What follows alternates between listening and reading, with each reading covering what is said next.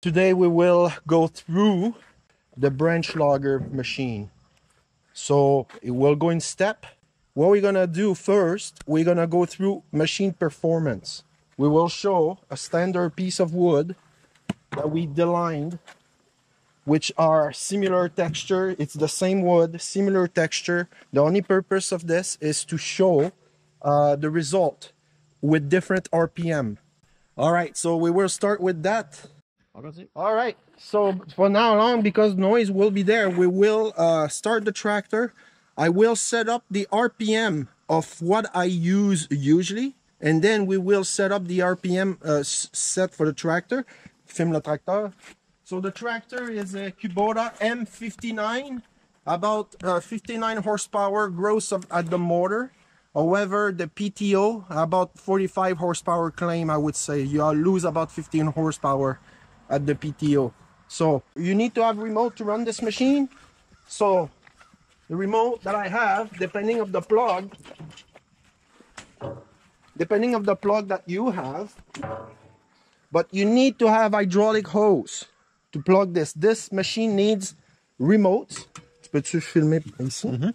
So if your tractor does not have any set of remote, me I have 3, so 1, 2, and 3.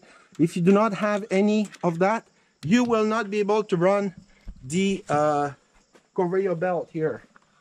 So the conveyor belt, so if you come here, the 2 hydraulic line feed that motor here, that hydraulic motor, which feed the belt, and the belt feed it's the output of your machine.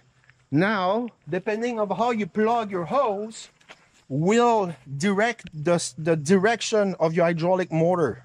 But depending on how you plug it, the way you pull the handle will change depending on how you switch your hose. So again, mines are not identified, so I don't know. I will have to do trial and error to see which direction it goes. All right, so now we are behind the tractor, and we will talk about the shear pin. The only shear pin located on this machine is at the end of my tips of the tractor, is located right here. So you will snap shear pin because you will put trees that are bigger for the machine. So the size of it, of the shear pin that I'm using, it's a 5/16 18 thread. It works pretty good. So it doesn't matter the length, but you need at least 2 inches. If you measure here, you need at least 2 inches long. This thing is about half quarter inch, and you will snap, so buy at least 10 of those. Good. So we will do a bench test. Basically, you benchmark. I ripped a piece of wood that's together, so we will run the machine now at the RPM that I like, and then after that we will run the machine full RPM as per spec. But this will provide you the size and what the machine can do. So I have this piece will be sent about 1,200 RPM. The RPM is recorded, so you see the take on the motor, like the bog down that it does. It doesn't do it as much as a chipper. Check. Ready? 1, 2, 3.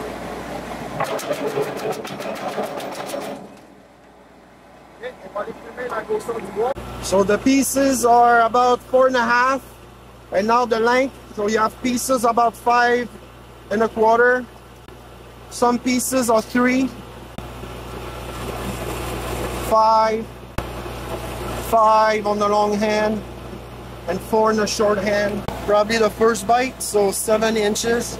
So that is the RPM, was about at 2,000 RPM. Okay, now we're gonna feed some trees in it, about half of it, just to give you an example of the size. So about 3.5, about that size there, about 2. Now we're gonna see the result. I'm gonna feed that in the machine. So again, RPM right now is at 1,000, almost 2,000.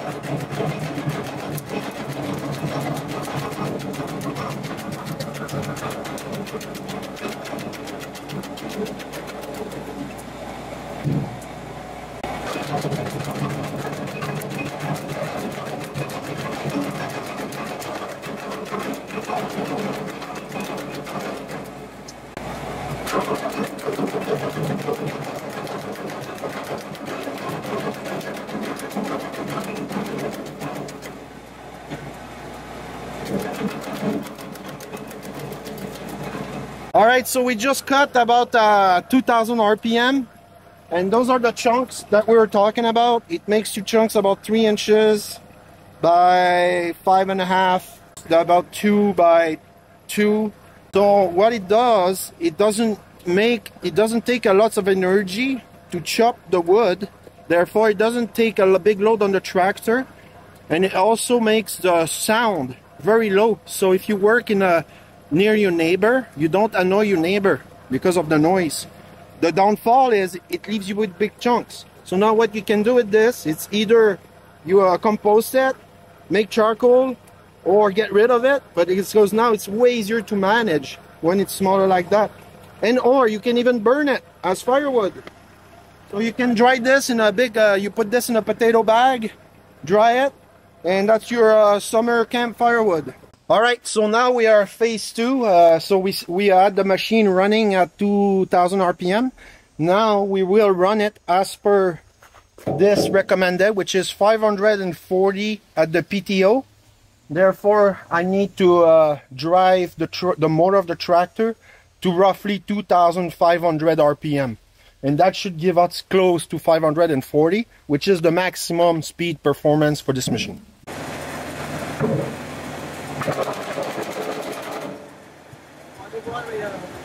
The benchmark I was talking about earlier, those are the pieces, the length, same width as before, but now the lengths are 6.5, but most of them seems to be smaller.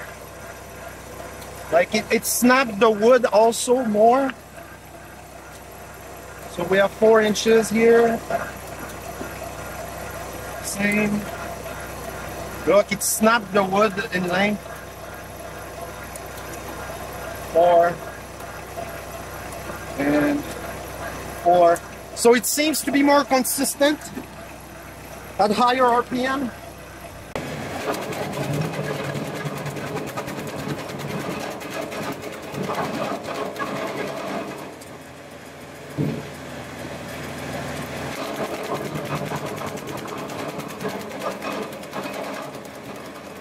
Now that we're done the 540 RPM at the PTO, now we can see the result. So again, about 3.5 inches by about 4.5 or 4 3/4. They seem to be very similar size. We have the smaller stuff here, which is same 4. It seems to be more equal, while your RPM goes faster. 3. Again, 3. Bit more, 4.5. It's easy on fuel, and it chunks, so not lots of energy required to do it, and it's very fast. What you saw was real speed, it was not speed up. Now I'm gonna show a safety feature that you can actually remove the tree from the chipper while it's engaged. So do not think you're gonna get sucked in if you get stuck to it. I got a tree here.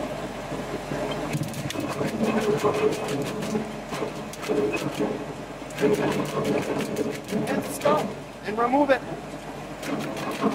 Remove it as much as you want. It's not like my arm get pulled. I'm not scared at all. Here.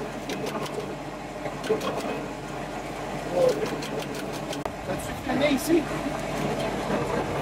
So you can see the 2 blade here. It's actually 2 blade.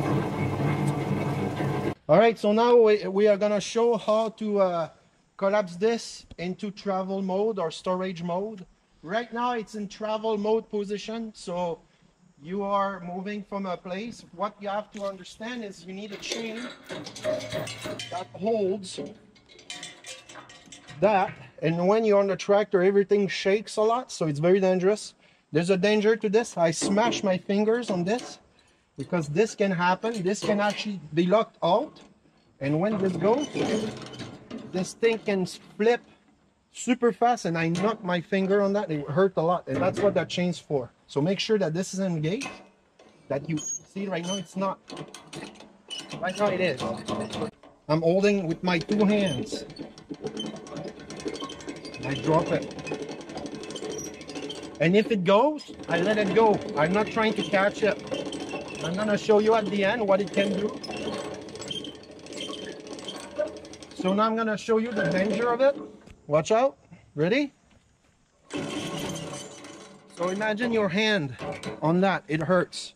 So you basically set it at the position you want. And again, use your 2 hands and do not let go, because if it's not engaged properly, it will go back on you. But anyway, now it's engaging. So make sure it is, and that's how you operate it. You change your angle, whatever you want. So now that we're set up like that, I'm gonna show tracking. How do you set your tracking? You can remove this entire system with the hose, and then when you chip the wood, it just goes on the ground here, like it just fell in a big pile, and it's more sturdy and more stable, I found. That, and I have one on the other side. He just wanted to be supported a bit. Next step, take your hook, place it on the other portion here.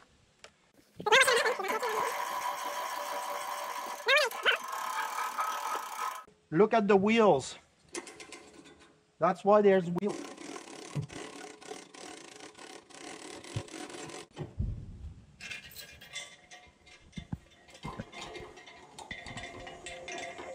And I like to place it somehow. I need to go back here and trade it. So I prefer to have the chain and this thing, because when you, this is way safer, because when you drive in the woods, your entire tractor shakes. So do not rely on this. All right, so now that we're done at this, we're not finished. We need to secure it. So I secure it with the chain. If you want, you can put this thing there if you want. Next thing is we have to go at the back here. And last thing is just to install that last lock. You place it like that, and then you screw it, and then you secure. And this thing will not go anywhere, guarantee. And that's how you collapse it. Questions?